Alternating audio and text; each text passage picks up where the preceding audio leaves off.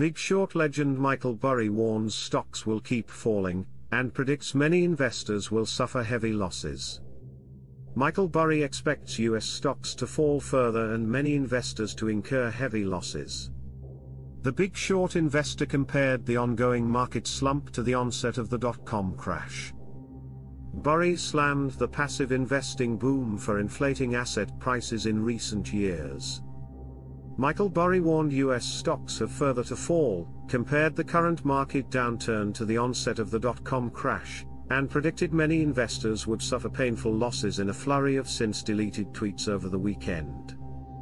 The investor of the Big Short fame noted in a Friday tweet that there are 218 companies with a primary stock listing in the US, a market capitalization north of $1 billion, and annual losses exceeding $100 million. Of those, 29 boast market caps over $10 billion and are worth a combined $655 billion, he added. Saying it again. All the silliness must go, Burry wrote. He was nodding to a tweet in August in which he complained that COVID-era silliness had returned to markets, and emphasized that such speculation had inflated past bubbles but eventually disappeared every time. The Cyan asset management boss pointed out in a Saturday tweet that 13.48% of US stocks closed above their 200-day moving average on Friday. That percentage was 1.2% when the market bottomed in 2009, and 2.8% in 2020, he noted. Currently at December 2007 levels, he added, suggesting he expects stocks to drop significantly lower before bottoming out. Burry has previously suggested the S&P 500, which is already down about 25% this year, could plunge another 48% to around 1,900 points. In a Sunday tweet, Burry said the current market backdrop reminded him of the second half of 2000, some unloved stocks were trading at bargain prices, but high-flying names had further to fall. Another feeling I'm getting is mid-late 2000, he said. Free cash flow totally on sale and ignored while former momentum stocks are coming down but not far enough, and darling better businesses still had a ways to fall.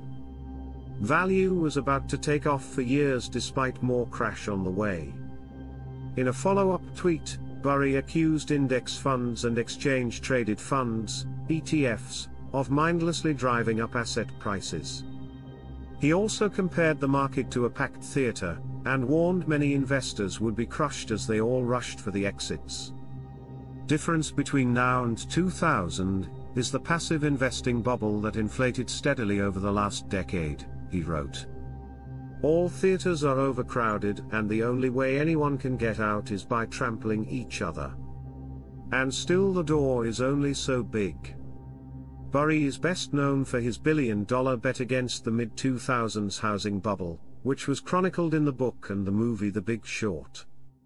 He also placed wagers against Elon Musk's Tesla and Cathie Wood's ARK Innovation Fund last year, and purchased a stake in GameStop before it became a meme stock. The Cyan chief has been predicting a devastating market collapse for a while. He highlighted the greatest speculative bubble of all time in all things in June last year, and warned it would end in the mother of all crashes. Please subscribe to my YouTube channel for daily updates.